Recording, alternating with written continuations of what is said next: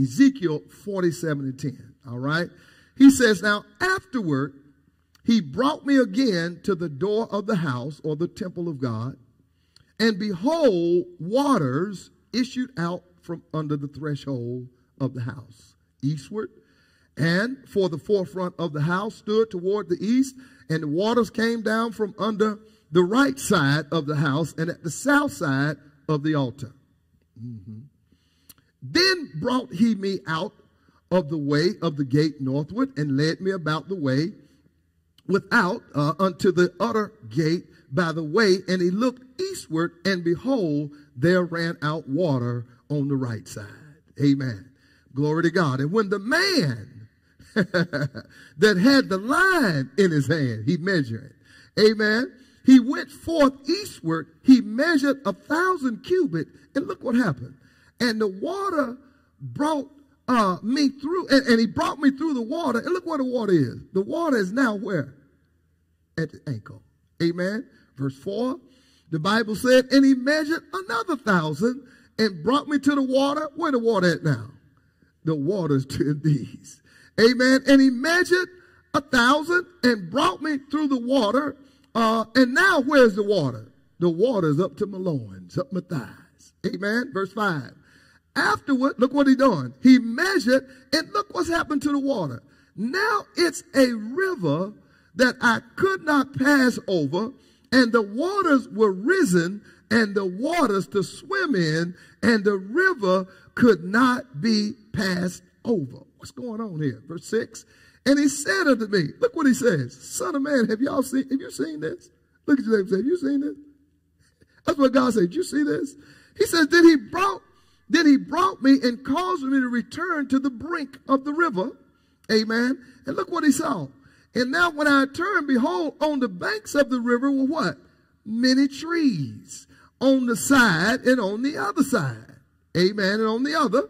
And then he said, these waters issue out toward the east country and go down into the desert and go into the sea, which being brought forth into the sea, the waters shall be healed. Amen. The waters shall be healed. And it shall come to pass that everything that liveth, which moveth, whethersoever the river shall come, what happened? Shall live.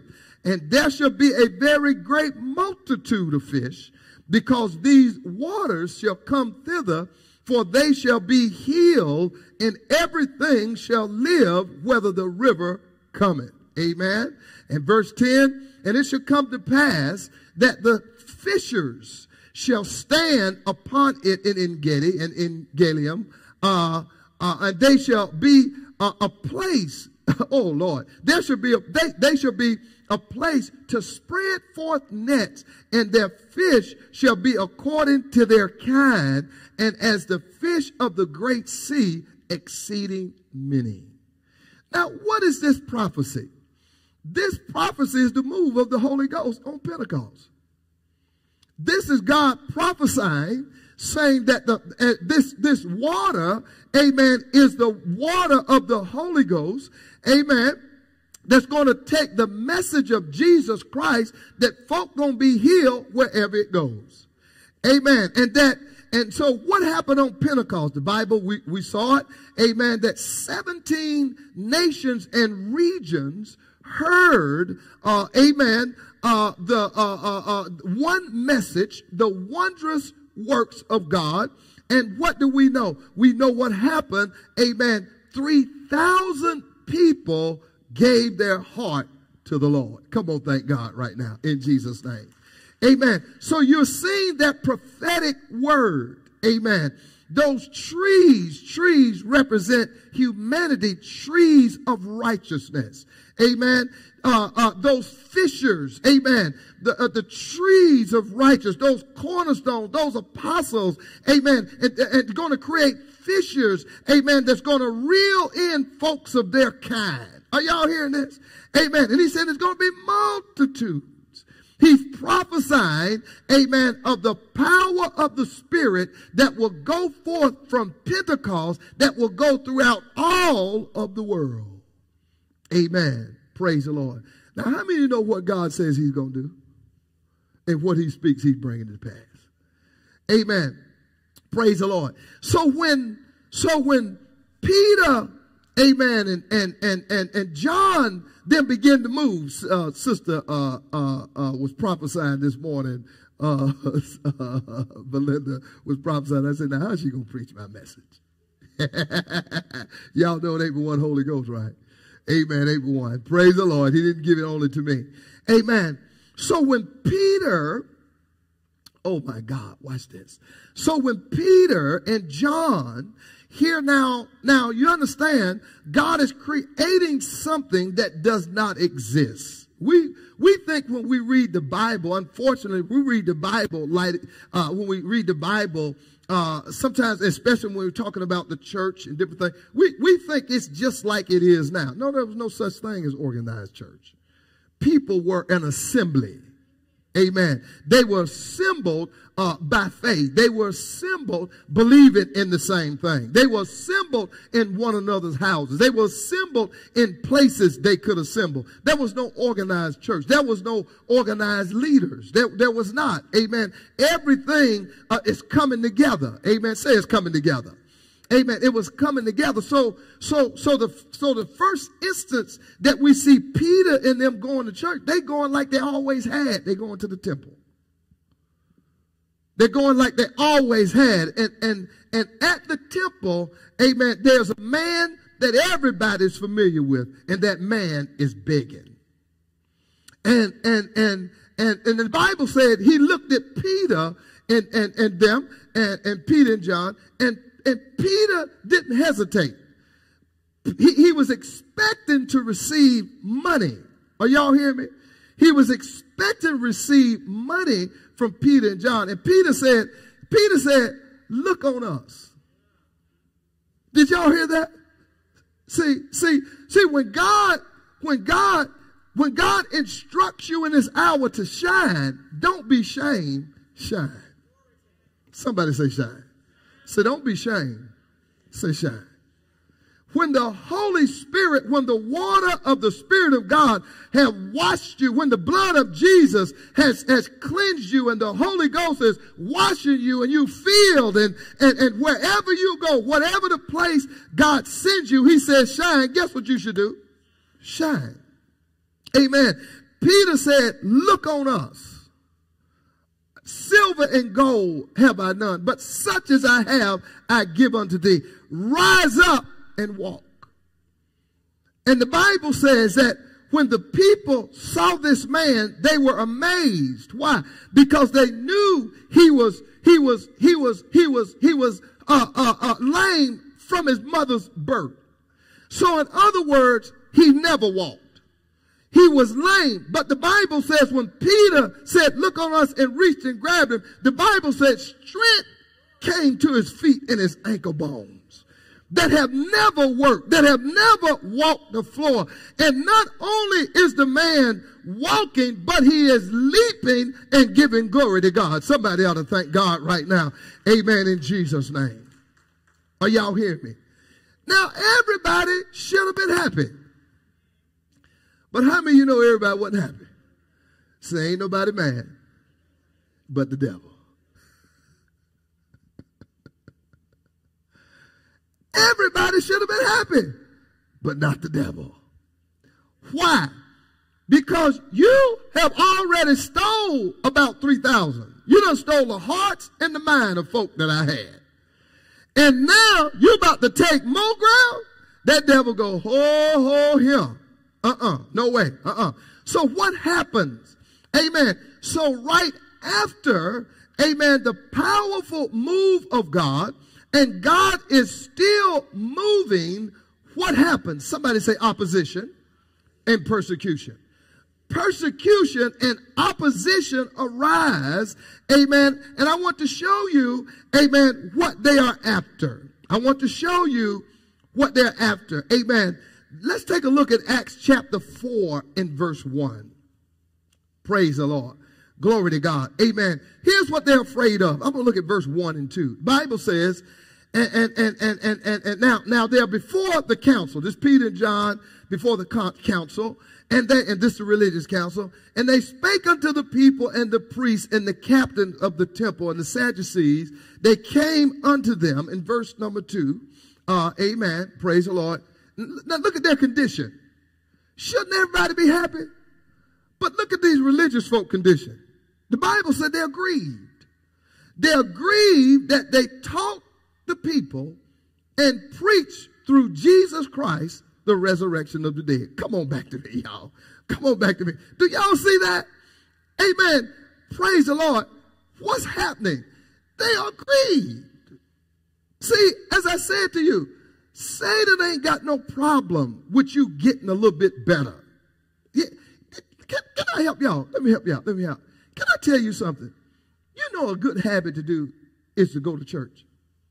But that don't make him nervous if you ain't going to learn nothing.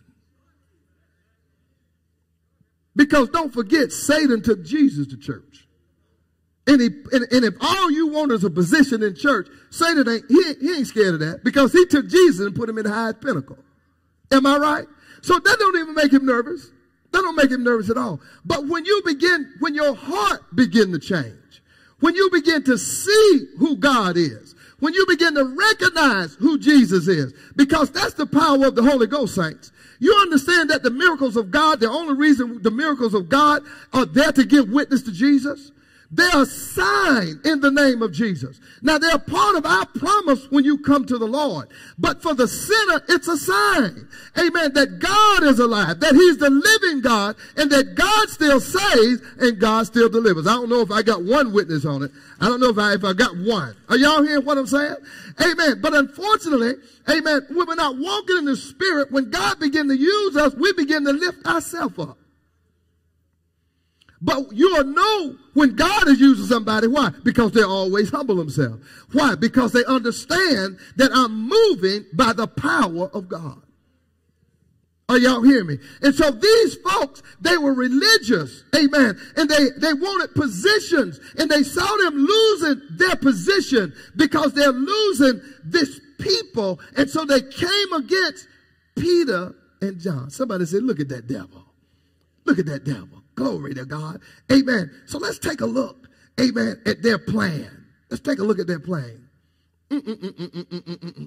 Verse 16. Acts 4:16. Glory to God. Boy, this is something good right here. Oh, Lord Jesus. I hope y'all ready. I'm trying to get you there. So here's what they're playing. Saying, what should we do to these men? For that indeed a notable miracle hath been done by them, is manifest to who? To all that dwell in Jerusalem. And we cannot what? We can't deny it. But watch what they say in verse 17. They said, but that it what? Spread no further among the people, let us straightly what? Threaten them. Now, do you see what that devil just did to this church? Do you see? He said, so this message spread no further, y'all get ready to get sick. Threaten them.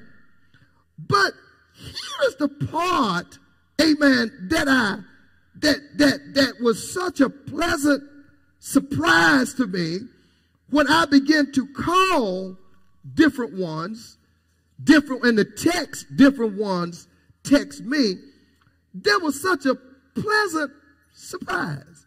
You say, what was the pleasant surprise? They were all in faith. I didn't have to pull them in faith. They were already there. I said, what did you say? I want you to look at verse 21. I said, Lord Jesus. See, now this is important. You say, why is it important? Because do you remember what I told this church the following Sunday? I said, something happened in this church Friday night.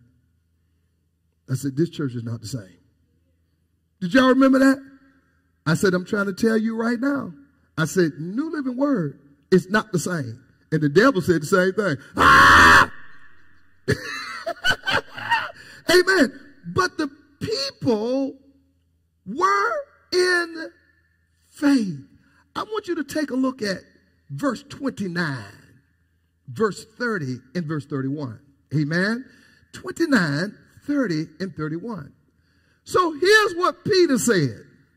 Peter said, He said, and now, Lord, behold the threatenings, and grant unto thy servant that with all boldness they may speak thy word, by stretching forth thy hand to heal, and signs and wonders may be done by the name of the Holy Child Jesus. Watch this.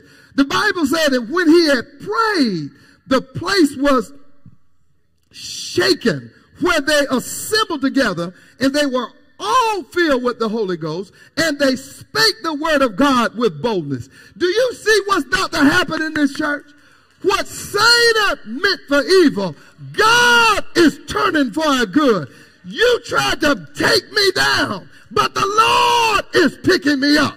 Are y'all hearing me, saints of God? Hallelujah. It's no longer I that live, but Christ that liveth in me. You ought to thank him right now in the name of Jesus. Why the devil is saying, I'm going to shut you up. No, sir. I'm going to cry all the more in the name. Jesus, the Son of David. He messed with the wrong one, didn't he?